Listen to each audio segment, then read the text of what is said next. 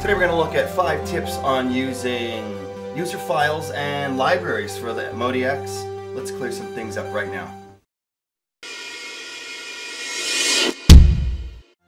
So let's just clear up something right now, right away, in that when you're talking about sounds for the MODX, you're dealing with user files or libraries. And when you go onto the Yamaha MODX website and you look at libraries, it'll talk about montage, and won't mention MODX and some of the wording that's on the website. But the files that you're going to be dealing with are user files and libraries. The file extensions are .x7u and x7l. U for user, L for library, and those files are compatible with MODX and Montage. So any of those files that might say they're for the Montage and with those file extensions will work and will be able to be loaded into your MODX. As you can see on this zip file that I have opened up here, it comes with an X7L and an X7U library and user file. And there's a difference. You can use one or the other. Here on the PDF, it explains very clearly that loading a user file will completely overwrite the current user data of your Montage or MODX. And that includes user performances, user waveforms and samples, user arpeggios, utility settings, user live sets. So that's a lot of stuff that it will overwrite. It further goes on to say if you haven't stored your user data yet, you should do so before loading this user file utility. And then underneath, when the library file is loaded, a new library is added. No existing user data is overwritten. The Montage or MODX features 8 libraries, 1 through 8. When loading the content type library, the next free library is used automatically. The sample memory of 1.8 gigabyte is shared by the user and library 1 to 8 memory areas. And this is an interesting point here. They're specifically talking about the Montage, which has 1.8 gigabytes. The MODX has 1 gigabyte of shared space for user and library. And that's why you can't always fit all your libraries in at one time. And I'll go into that later. But this is an important point. I would suggest that you use the X7L file because it's a library file and it'll go in as a library file and not overwrite anything. All right, next we're going to head over to yamahamusicsoft.com/synths. I'm going to show you where all the free libraries are. And these links are all going to be put in the description as well. So you can get the link from down there and just click on it. But you're going to go in and find that there's, at the moment, 4 free libraries, hundreds of sounds and performances. I would estimate it's probably $500 worth of software that they're giving away for free right now. So take advantage. It's very easy to do. You do have to sign up for a Yamaha MusicSoft account, but that is free. Speaking of things that are free, please subscribe to the Synths and Guitars channel right now. That would be such a nice thing to do.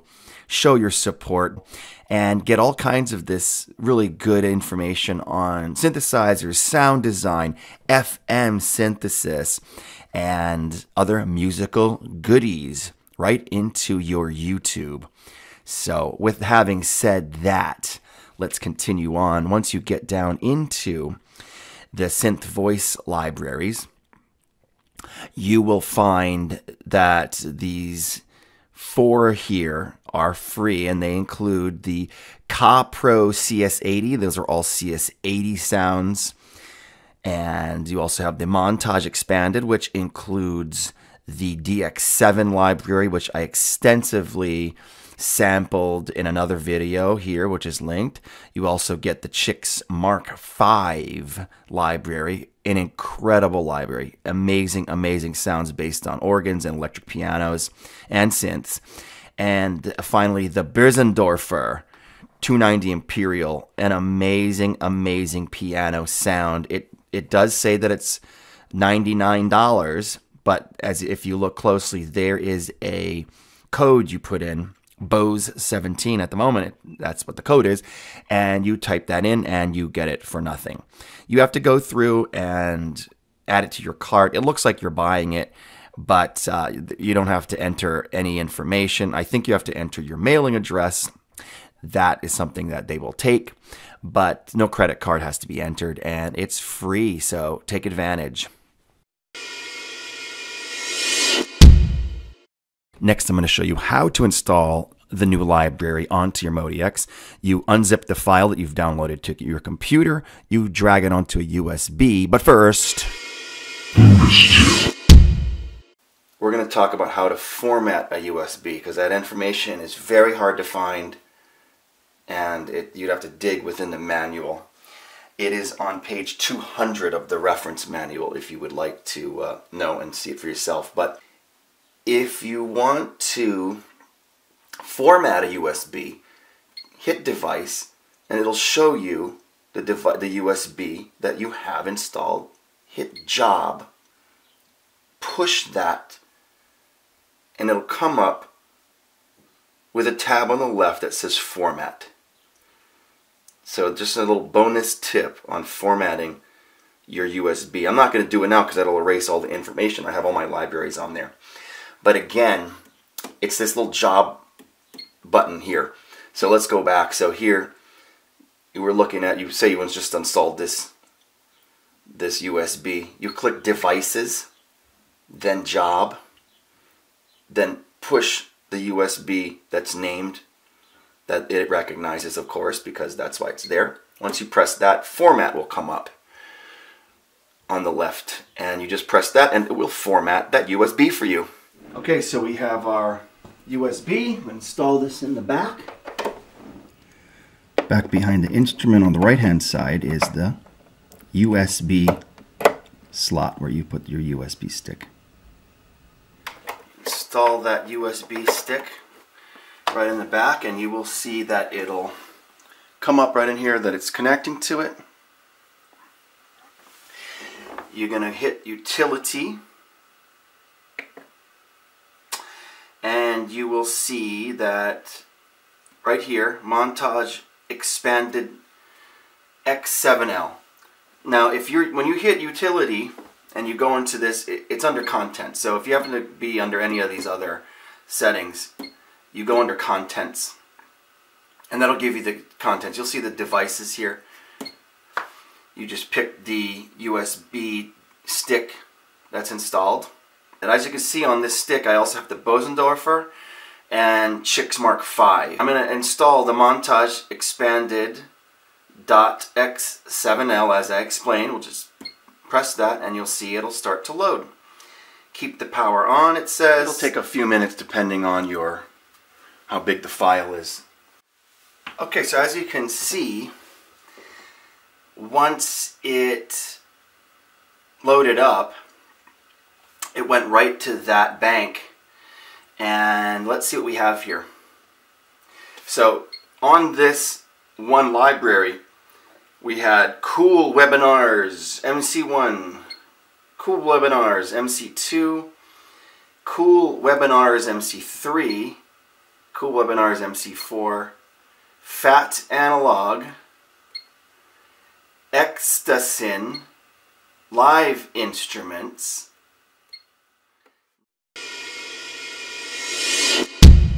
Sample Memory Full. So this is one of the issues you might run into. If you can't put all 4 of the free ones on this machine. There's only 1 gigabyte worth of space.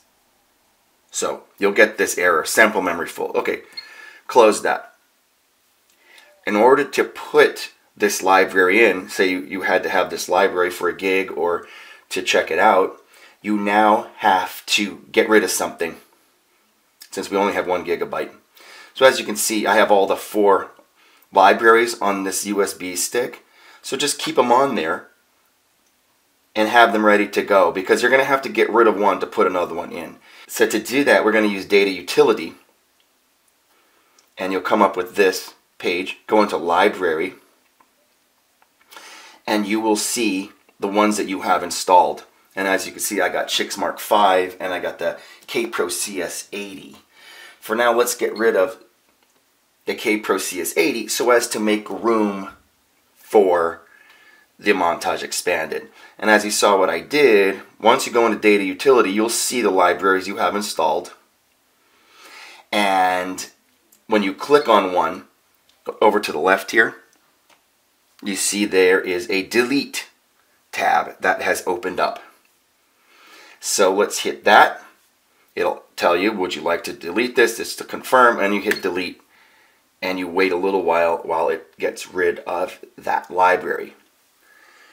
You can always put the library back in using the installation procedure which I outlined in this video. So once it's done deleting, now we have what's left over. Now you can go back to load, and you can load the library that you want to put in there.